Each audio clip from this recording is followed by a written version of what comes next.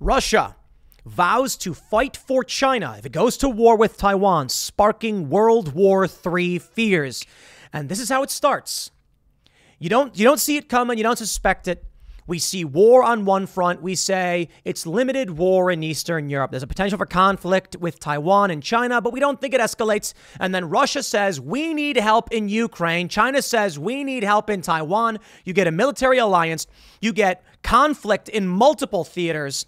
One by one, nations get drawn in, and then fire the missiles. Because there are even fears that nuclear war could erupt. A Putin ally saying, yeah, if it comes down to it, they're going to nuke London. No joke, they actually said. Now, I don't know how much of this is official. A lot of it could be bluster. But man, things are getting crazy. The big news today, I mean, outside of the fact that Russia's like, yo, we're going to be joining China if a war breaks out. China says they're going to be launching missiles over Taiwan. They've also planned to encircle the island nation because of Pelosi's visit. And we've got reports that 27 Chinese warplanes have already violated the Taiwanese air defense zone. So bring on World War III, I guess. Part of me wants to say it'll never happen. But as I often reference with the Civil War, Fort Sumter, when people sat atop the hillside thinking no war would ever break out, so they had a picnic. Don't be so naive. This is legitimately worrying. This is exactly how you get the dramatic escalation. Now, it could be Nancy Pelosi is safe. She'll return. China will be mad. But this does heat things up in a rather serious way. It could be worse. We could be staring down a Franz Ferdinand type situation. Nancy Pelosi, a high-ranking official in the United States, goes and visits Taiwan, and one person does something against her in some way that just triggers diplomatic collapse. You'll get U.S. military action immediately. They'll go in and say, we're going to get this guy. China says, no way, it's our citizen. They say, don't you touch him, and then pew, pew, pew. We've already got fighting in Ukraine. Russia already believes that they're at war with NATO. So when they talk about a fear of World War III and Chinese warplanes are entering Taiwanese air defense zone with Nancy Pelosi on site, it's like, yo, we're getting dangerously close to some real conflict. Now, the funny thing about all of this is I got to include it. Nancy Pelosi suggests her gender is why China is so angry. Yeah, this is the problem with wokeness. These vapid, narcissistic psychopaths like Nancy Pelosi are like, they're only doing this because I'm a woman. Dude, they think Taiwan is theirs. This has nothing to do with gender. Knock it off. I'm not going to sit here and pretend Nancy Pelosi came out and screamed, I'm woman, hear me roar. She was just like, I didn't see China doing this when the men showed up. Yo, that's not why they're doing it, okay? They're doing it because we are dangerously close to some serious conflict. And this is the leadership we get. Rob Reiner's got a tweet I'll pull up in a minute where he's like, Joe Biden has done a tremendous job this first year in office. And it's like, dude, no. I mean, if his goal is to destroy this country, sure, you can call it a good job. But it's absolutely amazing. This is where we're at. You got Pope Francis saying World War III has already started. You've got Vladimir Putin, his allies, his media propagandists saying that we're at war with NATO and threatening to nuke London. Well, life's not boring, I guess, but I hope you're taking all of this seriously. And I hope nothing happens. I hope it's all bluster. Seriously, I do. But you know what, man? Weak men make hard times. And that seems to be what we are about to encounter. Before we get started, head over to timcast.com and become a member to help support our work and to get access to exclusive, uncensored Timcast after-hour segments Monday through Thursday. We have our guests on the show on Timcast IRL, and then afterwards we have the not-so-family-friendly version of the show. Last night's was really graphic. I mean, I got to give you a warning because this is not for the faint of heart. We were talking about monkeypox and stuff like that. But we also have new shows coming up. The Cast Castle reboot introductory promo show might actually be like 40 minutes. Is coming up soon. And Tales from the Inverted World episode 5 just came out. We've got more and more shows coming to timcast.com. Big marketing pushes. We are going to make a legitimate top tier streaming service for all of you to challenge those in the culture war, to instill the ideas of individualism and freedom. With your support, we will make that happen. So smash that like button, subscribe to this channel, share this video right now, share this show anywhere you can if you really want to help. Paste it, post it, whatever. Let's read that first story from the Mirror. They say, a top Russian senator has pledged his country's support if Russia goes to war over Taiwan, sparking fears of a massive escalation and World War III. Vladimir, I'm not going to pronounce this right, Jabarov says he sees no grounds to refuse to help China as tensions in the region have risen after the visit of U.S. Speaker Nancy Pelosi. In his role as first deputy chairman of the International Committee in Russia's Federation Council, he said he hopes help for China would be a two-way movement as Russia continues its war in Ukraine. It means that we should have some benefits from this cooperation. I am convinced that in this case, China hopes for a certain assistance from Russia. My understanding is that China is producing drones for Russia. And they're going to need and want that. Alluding to the possibility of a Chinese confrontation with the U.S., the Putin ally insisted China was behaving in a restrained manner, and that he is convinced it will be difficult for them to go toe-to-toe with the U.S. without support from Russia. Tensions over Taiwan have risen in recent days, and reports show that live fire drills by the Chinese military were taking place a mere 12 nautical miles from the disputed island. That is to say, China has surrounded Taiwan and are firing live rounds. This is getting serious. The big news now, we may actually see this escalation. China signals plan to launch missiles over Taiwan in a dramatic, troubling escalation. They've never done something like this before. Firing missiles over Taiwan? Dark days indeed, my friends. USnews.com reports China signaled on Wednesday it plans to dramatically escalate military provocations aimed at Taiwan to include flying missiles over it for the first time. A clear sign that House Speaker Nancy Pelosi's departure from visiting the island nation marks not the end of a burgeoning standoff with the U.S., but rather the beginning of one.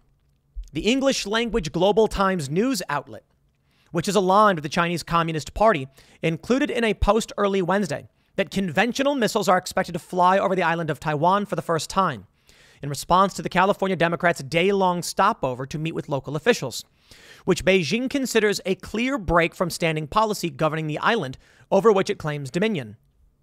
Other posts have indicated China's military operations serve as a rehearsal for the forced reunification of the mainland and Taiwan, which Beijing considers nothing more than a renegade province. Quote, it is both unprecedented and highly provocative, Taylor Fravel, an expert on Chinese military decision-making and a professor at MIT, says of the proposed missile launches. He adds it is clearly designed to intimidate the people of Taiwan and underscore the threat of Chinese missiles to the island. I think, based on Joe Biden, he's set to sign a bill funding chip manufacturing. They think Taiwan's going to fall. Will the U.S. intervene or will they let it? Considering the moves they're making now, the U.S. may believe that Taiwan is going to fall soon. To avoid World War III, will the U.S. back down and let China take the island nation? While the Global Times is not a direct mouthpiece for the Chinese government, current and former U.S. officials and analysts believe the content the outlet produces aligns with the party's intentions, and that it frequently publishes what party officials choose not to say publicly themselves. To put it simply, you do not, in China, come out and speak unless the CCP knows and approves.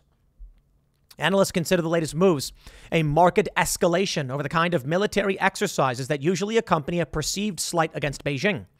Its Eastern Theater Command has indicated it plans the closure of an area east of Taiwan to be used for conventional firepower missile tests, which could mean the use of ballistic missiles.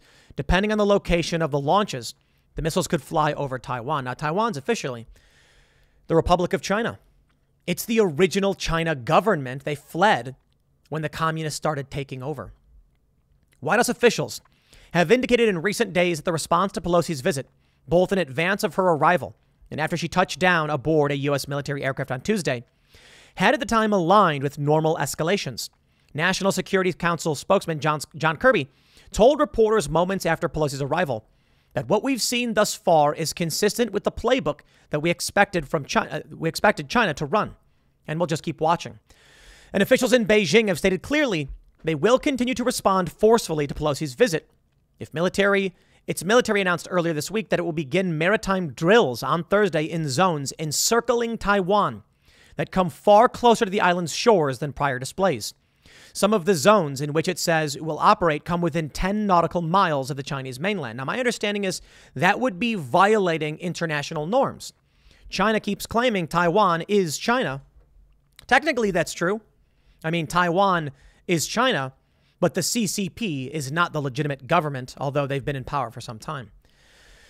Taiwan's Ministry of National Defense also announced early Wednesday an incursion by 3 Chinese military aircraft in the Taiwan Strait across the median line, a division bifurcating the waterway known as the Davis Line that Chinese aircraft have crossed with increasing regularity in the last 2 decades. Well, my friends, we have an update on that story. The Daily Mail reporting 27 Chinese warplanes enter Taiwan's air defense as Taipei says it won't shy away from a fight. President Xi sends forces to surround island as part of his plan to secure his unification legacy. Dozens of Chinese warplanes entered Taiwan's air defense zone shortly after Nancy Pelosi flew out of the country following a diplomatic visit. This goes to show China is not satisfied with their displays during her visit. I think their goal now is to send a strong message to effectively punish Taiwan, to make sure they know they're doubling down. I think we're dangerously close to China moving in. I think that's why Pelosi went in. Taipei's generals have defied the threats, saying today that they are not looking for a fight with China, but they won't shy away from one either. We are resolved to uphold our sovereignty, liberty, and democracy, they said in a statement posted alongside a video of fighter jets, submarines, attack helicopters, and warships on maneuvers. We fear no threat or challenges. We are not eager for a fight, nor will we shy away from one. We have the capacity and the will to uphold our valued liberty and democracy and maintain our region's stability. Xi Jinping has reacted furiously to Pelosi's visit, the most senior U.S. politician to go to Taiwan in the last 25 years, which comes weeks before he is due to assume his historic 3rd term as China's leader at the party Congress. Matthew Henderson, associate fellow at the Council on Geostrategy, told Mail Online, Xi has made so-called reunification with Taiwan his chosen cause and hoped for legacy as China's greatest leader since Mao. It would be as well to assume that in the run-up to the party Congress, when he intends to secure permanent autocracy, Xi will be willing to take significantly greater risks than Chinese governments in the past. Now, it was reported in these stories that China is planning to encircle the nation. They're planning 4 days of military drills in areas encircling Taiwan. Do you think Taiwan cares what they call it? Do you think the U.S. is so stupid that they're going to be like, just a drill? Nah, this is not how things work. You gotta cut through the noise, and you need to understand what's really being said. When Russia goes to war in Ukraine and the U.S. provides intelligence, firepower, and weapons, do you think Russia simply says, wow, Russia's so strong? No. Russian propagandists, and I'm sure Russian officials, they have already stated, I should say, I'm assuming Russian officials have stated this. Russian propagandists have already said this is NATO. This is World War III. They don't think they're at war with Ukraine. They know NATO is funding, supplying, and there are even NATO citizens on the ground with these countries being like, we didn't send them, they're volunteering. Yeah. Privateers, as it were. During the olden days, the old colonial era, this is what would happen. A privateer, a corsair, would attack a French ship, and the British would be like, don't look at us. It's just a private ship. We can't control them. Except they often carried letters of marque. So if they were ever stopped by the Crown, by the British, they'd say, official duty. We have a letter of marque allowing us to attack French supply lines. How's that for warfare? You think it's not happening today? No. The reality is China and Russia are simply holding back. Russia knows who they're really fighting against. And if they wanted an escalation of war, they would have it. They would make it happen. Now, here's the funny stuff here. Nancy Pelosi hints her gender is behind China's rage. Oh, man. Quote, they made a big fuss because I'm the speaker, I guess. I don't know if that was a reason or an excuse, she said during a news conference with the Taiwanese president, because they didn't say anything when the men came. Forgive me for doing my impersonation of Nancy Pelosi. She said they made a big fuss because I'm the speaker, I guess. I don't know if that was a reason or excuse because they didn't say anything when the men came. Okay, dude, that makes me want to barf in my mouth a little bit. This is such a trope. When a feminist does something and then says, the real reason they're mad is because I'm a feminist. It's like, dude, get over yourself. Sometimes people, regardless of if they're men or women, do bad things. They didn't do this when the men came. You're a high-ranking official, dude, and they're escalating tensions. Can we please get better leadership? I love this from Spectator World. Is Nancy Pelosi about to cause World War III? Ah, yes. Yeah, maybe. West could trigger nuclear war over Ukraine, Russia says at UN, August 2nd. With Russia announcing they're going to be joining China should conflict erupt. The reason we're so close to conflict isn't all Nancy Pelosi, but she certainly made things worse. I can respect going to China and saying, you do not dictate how we travel. Strong America is a good America. But I don't like abuse of power, failed foreign policy. And I don't know how necessary it is to be like, we're going to do it. It's like, okay, I get it. If I'm going to go to an event and then you threaten me, I'm not going to let you force me out. But sometimes you ask yourself, like, do I need to be there?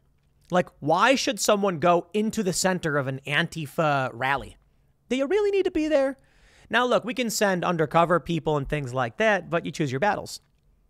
That being said, the reason why I can respect the trip is, if someone decides I'm going to go stand here, free country, I'll do what I want. It's like, I get it. You're making a stand. You're saying outright, I'm not going to let you tell me where I get to stand. So I get it. Newsweek reports, Putin ally announces first city Russia will strike if World War III starts. Oh, boy. This one's from just over a month and a half ago or so. A lawmaker in Russia has become the latest guest on Kremlin-backed television to warn of a missile strike on a European capital, naming the city that he believes should be Moscow's first target. What do you think it is? What's the first city that comes to mind? I didn't get it. He raised the prospect of invading the Baltic in his strategy, which included reverting the Lithuanian capital, Vilnius, back to its former identity as Vilno, and Estonian capital Tallinn back to its Tsarist identity as Reval. Both Estonia and Lithuania are NATO countries, and any invasion by Russia would trigger Article 5, potentially causing a third world war. Anton Gerashenko tweeted, London is first to be hit if World War III starts, says Andrei Gurilov, Putin's close political ally. But what about the families of Russian politicians and oligarchs who live in London? He says we'll destroy the entire group of enemy space satellites during the first air operation. No one will care if they are American or British. We would see them all as NATO. Mitigate the entire system of anti-missile defense. And that we certainly won't start from Warsaw, Paris, or Berlin. The first to be hit will be London. Without a doubt, the threat to the world comes from the Anglo-Saxons. Woo! Things are getting spicy, man. And this was over a month ago. Well, let's turn to good old Pope Francis to see what he has to say. He says World War III has been declared. Okay. That was a month and a half ago, a little bit more than that. So the Pope said, what? Did he really say this? This is amazing. Quote, World War III has been declared, Pope Francis said in a wide-ranging conversation with the editors of European Jesuit publications on May 19th. So this is 3 months ago, or 2.5 months ago. The Pope said World War III. Oh, man. I worry about this stuff. I do. It's one of the reasons I don't want to live in cities. It's not just civil war. It is everything falling apart. It is global conflict. It is Nancy Pelosi. It is nuclear missiles. Where we are right now, we are fortunately just outside of the blast radius of the largest ICBMs. We might be okay. The problem is Mount Weather is very close. It's hard to know what they'll hit. I do believe that the United States has the capability to defend against nuclear weapons. We can see THAAD and the Iron Dome system. It's a sight to behold, I'll tell you. Ever watch the Iron Dome? Missiles, you see them get fired straight over from Gaza into Israel, and then all of a sudden you see spiraling missiles tracking and then blowing up the rockets in midair over Israel, over Tel Aviv. Crazy stuff. I remember when the news first came out that I believe it's the Al-Qassam brigades that Palestine, Gaza, or whatever you want to call it, they had access to missiles that could now reach Tel Aviv. This was like a decade ago. And it's a scary thought. I was talking to someone I knew who was in Tel Aviv, and they said a rocket had just exploded over their home. The Iron Dome can't stop everything, but I believe the U.S. has something comparable to this. Why wouldn't they? They need to be able to take out nukes before they can hit the ground. Well, they don't blow up on the ground. They're air bursts. The way a nuclear weapon will go off is that at a certain point above the target, it detonates so that you get more pressure just hitting everything else. It's crazy. It wouldn't work. A ground burst isn't as effective. Air burst is how they do it. Boom, over the city, and then it just waves and just hits everything. If Mount Weather were hit by the largest nuke, we're in trouble. Mount Weather is supposedly where they have emergency bunkers and stuff like that, but I really doubt it. There's no way they're going to be like, that's where our emergency bunker is, so they can be targeting it. Yeah, but they might hit it. It's like, why not? Maybe it is. It's probably an old, emergency bunker. They probably don't use it anymore. I imagine they'd have to update it. Well, fear not, my friends. I have good news. Spoon bender. Uri Geller says he'll use mind power to stop nuclear war. Whew. I was getting worried there for a minute.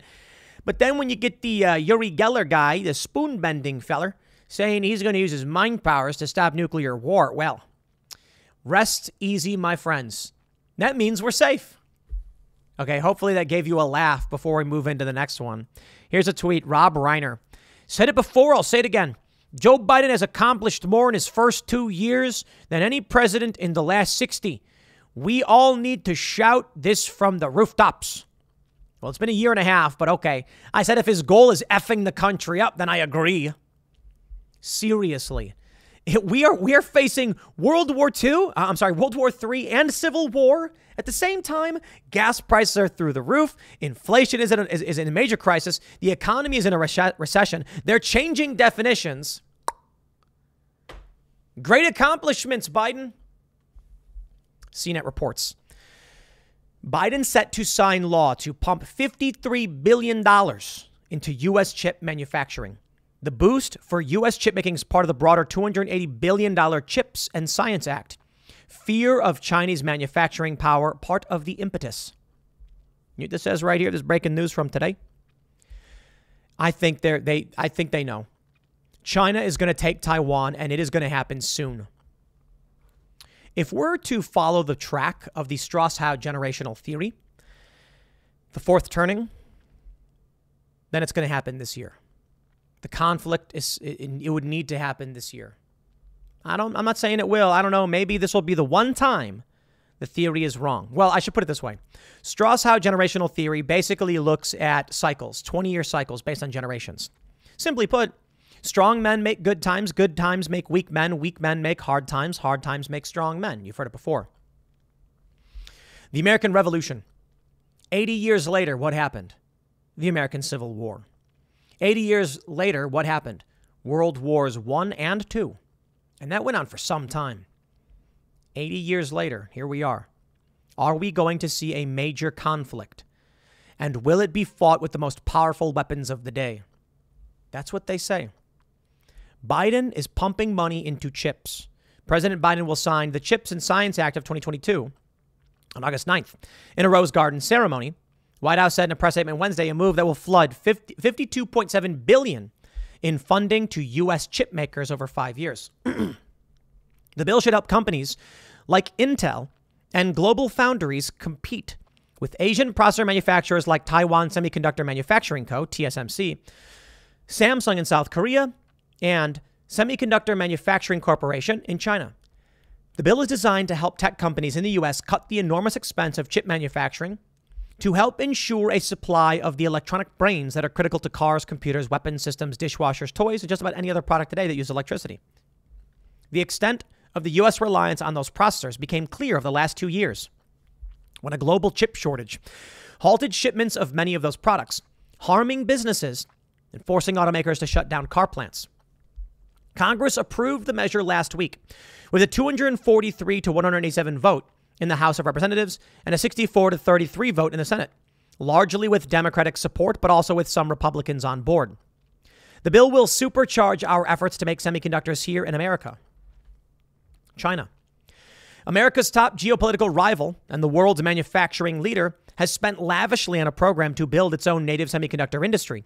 And many are concerned that the world's top chipmaker, TSMC, is headquartered on an island that China claims as its own territory, a concern that's grown after Russia invaded Ukraine despite international objections. Although the CHIPS Act is designed to boost U.S. chipmaking, TSMC remains important to U.S. manufacturing. Taiwan's central role in geopolitics was on display this week as Pelosi did her thing. Yeah, we get it. We get it. Coincidence? A coincidence that Biden is going to be signing this bill and Pelosi heads over to Taiwan? Maybe she went in there and said, we're not going to be able to defend you. China is firing missiles over this nation now. They're surrounding it. Russia has vowed to protect them. And the U.S. may have been going over there to privately say, when the time comes, you will not have our support. I don't know. I don't have access to top secret information or confidential stuff or any of that war information stuff. I don't know. But I can tell you this. We stand on the precipice, my friends, of something greater than just internal conflict. If this really does devolve, one by one, nations lining up against each other. If war with Taiwan breaks out, with China invading Taiwan, the U.S. defends them, then Russia says we are joining the side of China and starts supplying weapons. China starts supplying drones. All of a sudden, the Ukrainian war front explodes. We've got war in Eastern Europe and the Pacific theater. What happens then? Japan, Australia intervene immediately on behalf of the U.S. going to war with China. China, obviously aided by Russia, will seek to find allies in other countries. You've got the BRICS countries. What will Brazil do? I don't know. But you've got India. You've got South Africa. It's hard to see them lining up with China, but they are BRICS nations. You've got Turkey. Where do these chips fall? I don't know if they'll fall in support of China and Russia. But how much do we really need? They've got nukes, baby, and Russia's got one of the most powerful ICBMs ever put into commission. So it doesn't matter, I think, if it's only Russia and China. It could be that Russia simply says, you will never win because we will nuke London before we allow you to stop us. Meanwhile, inside the United States, DOJ subpoenas White House counsel Pat Cipollone. This is crazy. This is a lawyer being subpoenaed by the DOJ. This country's falling apart. Do you believe that we can withstand an international conflict of this scale while inside this country, our DOJ has been weaponized and is ripping this country apart, spitting in everyone's faces with a smile on their own? Psychotic. Nancy Pelosi may have gone to Taiwan, letting them know that the United States faces a controlled demolition and China will win. Good luck. It's the craziest thing. You can't tell me it's not on purpose when they say there's a food shortage, but then European nations tell their farmers to stop farming. Maybe they want to preserve fuel for the upcoming war. That's a possibility. You stop farmers from buying diesel, less amount of the diesel supply is going to go to farming equipment and more is going to be available for militaristic operations. I don't know if that's actually going to be the case. I can just tell you this, man. Europe and the U.S. are imploding. Maybe. If Donald Trump, if in November, Republicans win, they can put a stop to this. They can stop the insanity. That would require charging people. It would require inquiries and indictments. Maybe then Donald Trump wins. And we see the U.S. stick to being the U.S. Well, I don't believe in isolationism. Maybe the U.S. will actually come around to justifying defensive maneuvers to stop, say, China or Russia, instead of proxy wars, World War III, oil pipelines, etc. This is what they're thinking, or at least based on what I know. They're thinking that if the U.S. does not have unipolar power on this planet, China will take it, and it's only a matter of time before the U.S. is encircled and sanctioned and shuttered. And we're forced to live under the boot of communist China. Not happy with that idea.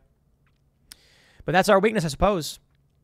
A channel like this could not exist in China. They have to approve of it.